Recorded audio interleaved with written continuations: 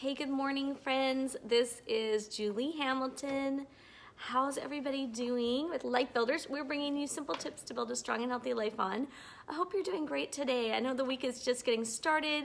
Hope you're having an awesome week. If you look a little more tired than usual, it's because I just got back from a run. I'm trying to take up running again. So if you're like, why don't have your usual energy? That's why.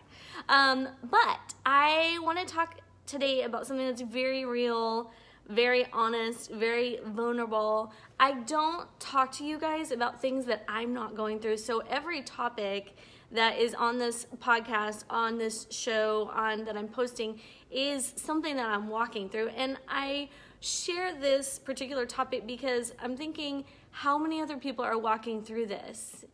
And you need to know that it's going to be okay. Well, we're watching this show called The Selection, and The Selection's on Netflix. So it's these crazy people. So what it is, you know, the training that SEALs go through, Special Forces, Army Rangers, and the SEALs, and the other one go through. Good morning, Sheila. Great to see you. Well, it's this training, but it's 30 civilians that have volunteered to do this training. And so you guys know how crazy that process is. And yet these people are civilians. They're just volunteering because they want to find out, you know, what they're made of, or they want to prove something or prove it to themselves or whatever. And we've been watching this process of how gradually and sometimes quickly the trainers, the instructors are literally stripping these people down to the bare minimum. They're taking away everything they thought. They're taking away all their strength. They're taking away all the things that they relied on, their appearance, things of control. They're stripping all of this away, but it's so that they can rebuild them in the way that they want to be. And some of us, I think, are at that phase. I'm in that season of my life. And it's funny because I've talked to multiple people who are also going through this season where you feel like everything is stripped away. Like if you looked at my heart right now, my heart is sort of raw and open and more honest with myself than I've ever been. And you can see that on my social media, on my Facebook and stuff, because what you're seeing is that as God has got me in a place where I'm taking a deep dive into motivations and digging deep into why do we post the things that we post. Am I posting this because I want somebody to think that I'm important? Or am I posting this because it's going to help somebody? Am I posting this because it's out of habit? Or am I posting it because it's an issue of being available to help someone else and that's the flow of my life? What happens sometimes is we are in a season where God is breaking us down. I felt that since September 2nd. For those of you who kind of follow the Jewish New Year, I wonder if it has something to do with this Jewish New Year that we're in 5779. That's the year that we're in the Jewish calendar. It started in September. And I feel many people are being brought to this place where we're being stripped down to the essentials of who we are. Not because God is mean to us or not because we're wrong, but because God is wanting to purify the things that are in us. When you have a fire and you have gold over the fire, that's how you bring the impurities to the top, is you let the heat bring on to the gold. You put the heat on the gold and the impurities rise to the top. And I feel like in this season, God is even saying to us, what are your motivations? Are they what I want them to be? Stop doing things out of habit. Let me direct what you want. We don't want to be just on autopilot all the time. We need to be in the place where we are listening to the guidance of the Holy Spirit and we are receiving what He is telling us to do, because we don't know what's in the days ahead. And we have to get rid of our pride, get rid of even our self-deception. And I'm talking about myself here. I'm not talking about anybody else, but even the things that I may say to myself that make myself seem better to myself than I actually am. And if I get down to the heart of it, and I have this journal I've been writing since September, and it's really like the gut-wrenching, hard things to look at. This is really my motivation. If somebody invites me to go to somewhere down in LA to this filming, and I really want to go, but why do I want to go? Do I want to go because I want people to think that I'm important? But do I want to go because I want my friends to see me on the screen? Or is my motivation better than that? Well, right now, I'm just saying, I just feel like God's saying, no, we're not going to do that right now. And that's the things that we have to be exploring right now. When you're stripped down to the very basics of who you are, to the very bottom of who you are, it's not because God is mean to you. It's not because he wants you to walk through sorrow, even though it feels sorrowful and it hurts and it's painful. It's because he's stripping away the things that are weighing you down. He's stripping away the things that are keeping you from the places that you need to be going. He's taking off the burdens. He's taking off the facade. He's taking off the shell of what we've created, of what we think people want to see of us or what we want them to see. And he's saying, let me get to the heart of the person right now. I want to be there. I want to walk with you. I want to purify you. I want this to be pure gold so that when you stand up and when you build up on that it's going to be a solid foundation and you're going to be able to walk where I want you to walk and you're going to be able to do what I want you to do. And it's not going to be because your motives are wrong. It's going to be because your motives are right.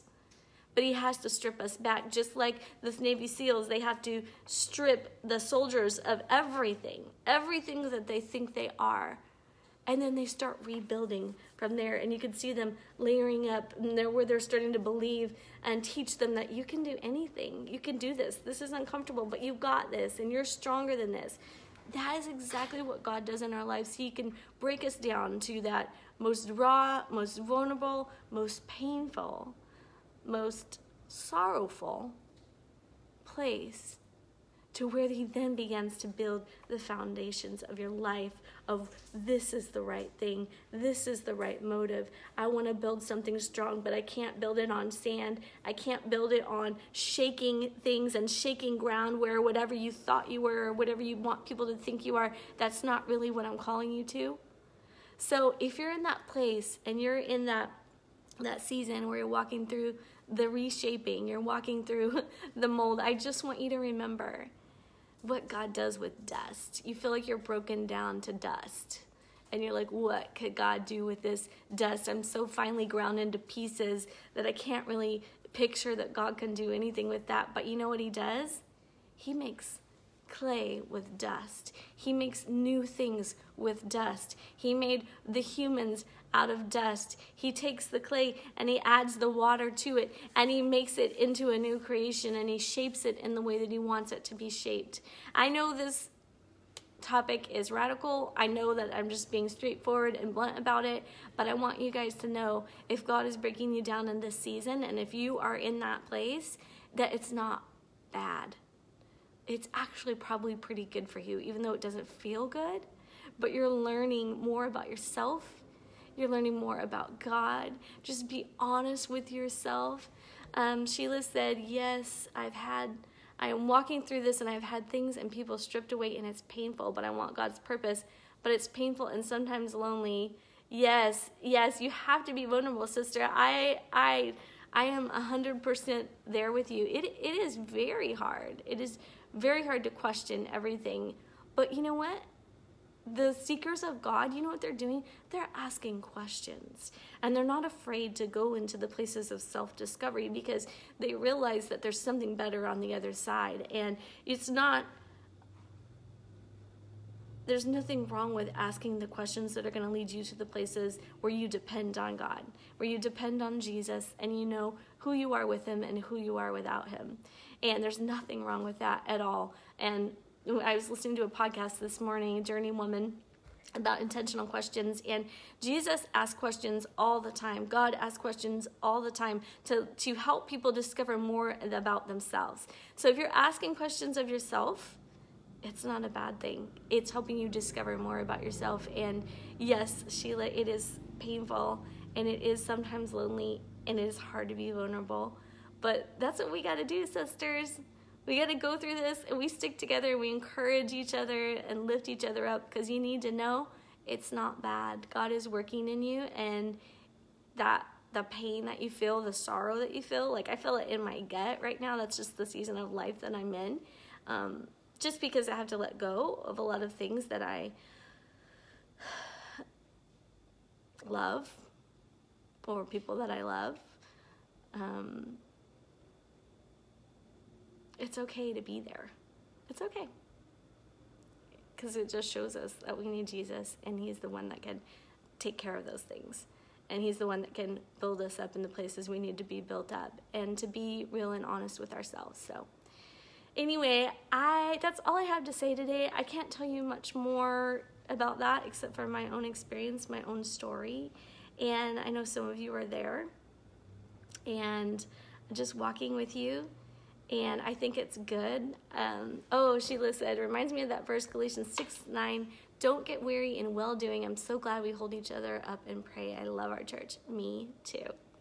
So don't get weary in going through this process. That's such a good word, because it's a good process. And before you know it, God's going to be building you back up and then sending you into your next thing, because you're ready and you're prepared. I felt much like, for me, since September 2nd, have been this, God was speaking to me about this moment in John 21 where the disciples don't know what to do. Jesus was crucified. It's like a week later, and they're like, what are we going to do? Oh, I guess I'll go back to the things that I knew before. So they're like, okay, well, I guess we'll go fishing. Guess what happens? They don't catch anything. They're doing all the things that they've known how to do before, but it's not working. They don't catch anything on their own as they go out. But I love this part, that Jesus is on the beach making them breakfast. They've worked all night and they're tired, and they come in, and Jesus is standing there, and he helps them catch some fish and stuff, and it does a miracle. But the part that stood out to me is that he is there making them breakfast. He was cooking for them, and he says, come and eat breakfast with me. And he's saying this invitation to come. And that's the moment where he says to Peter, hey, if you love me, then feed my sheep. And he gets this restoration. So he's saying, come and fellowship with me. Here's the restoration. And the next time that we see Peter, it's 120 days later, and he is preaching at the day of Pentecost, and 3,000 people get saved. So that's the next time that we see Peter after that moment where he's broken down. They've gone back to doing what they know how to do, but it doesn't work at all. And so they've had the rest from Jesus, they've received the restoration, and then he does something in them that next 120 days where they start to realize he's building something in them. And then when you see them emerge at the end of that, it is something like incredibly powerful that we've never seen in history before. So anyway, I think a lot of us are just in that season where we're in that 120 days. I think that's where a lot of us are at. So don't get weary. Like Sheila said, don't get weary. The breakthrough is coming, and it's going to be good. And the thing is, you're going to be prepared when it comes. You're going to be more ready than you were before, because God is doing something in you that's preparing you. Be vulnerable, get a journal, flesh it out, spend time talking to him, spend time listening to him, and you're going to be prepared for whatever is coming your way next, just like Peter was prepared at the 120 days. And then he was like, and he blew everybody's mind, and God used him in such a powerful way. So hope that makes sense. But I love you all. Mwah. Have an awesome day. Sorry, can I just say, said all that without a script, so. All right, go live your big, amazing, beautiful lives. I love you all. I will see you soon. Bye.